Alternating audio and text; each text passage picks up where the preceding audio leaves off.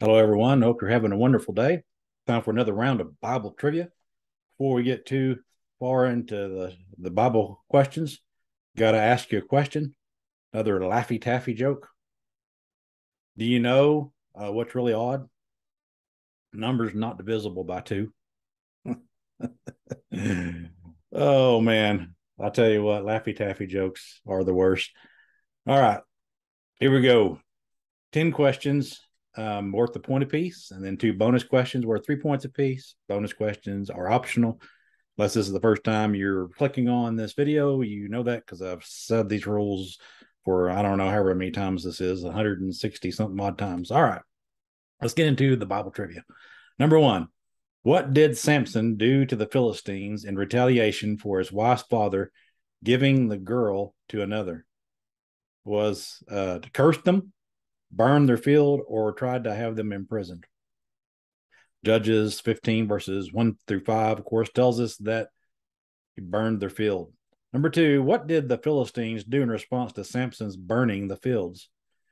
Killed Samson's brother, killed Samson's father, or killed Samson's wife? Judges 15 verse 6. Well, we know that it's killed something, don't we? It's killed Samson's wife. Number three, after attacking the Philistines, where did Samson go to live? Was it Ashkelon, Zor Caves, or cleft in the rock of Etam? Judges 15, verse number 8 tells us that it was the cleft in the rock of Etam, maybe Etam, spelled E-T-A-M. Anyway, number four, the Philistines came to Judah asking the Israelites to do what to Samson? Bind him, take him to prison, or blind him? Judges 15, verse number 10 tells us the answer is to bind him. Number five, how many men of Judah went to find Samson in the cleft of the rock? Was it 1,000, 2,000, or 3,000? Judges 15:11 tells us the answer was 3,000 men. Here's your bonus question. What did Samson ask them not to do? What did Samson ask them not to do? Judges 15, verse number 12 tells us the answer: kill him. So he didn't want to be killed. All right, here's your next set of questions. When Samson visited Gaza, what did he do there?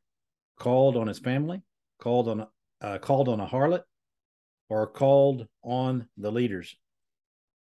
Judges 16, verse 1 tells us that he called on a harlot.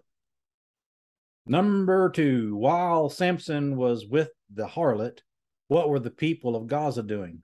Sleeping, gathering to worship, or plotting to kill him? Judges 16, verse number 2 tells us that the answer is they were plotting to kill him.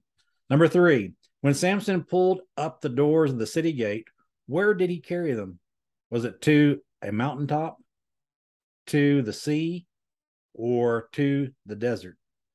Judges 16, verse number 3 tells us that it was to a mountaintop. Number four, who did Samson fall in love with who lived in the valley of Sorek? Was it Deborah, Delilah, or Dinah? Judges 16, verse 4 tells us that it was the infamous Delilah. Number five, who approached Delilah about enticing Samson to reveal the source of his great strength? Was it religious leaders, Philistine women, or lords of the Philistines? Judges 16, verse number 5 tells us that it was the lords of the Philistines. Here's your bonus question. How much was she offered to betray Samson? How much was she offered to betray Samson? The answer is found in Judges 16, verse number 5. And the answer is 1,100 pieces of silver from each of the lords. All right. I hope you did well. Hope you have a wonderful day and a wonderful weekend. I don't know about where you're at, but man, we sure could use some rain. So hopefully if you've been without rain for a long time, maybe we can get some. We have a little bit in our forecast this weekend, and I sure am hoping that it happens.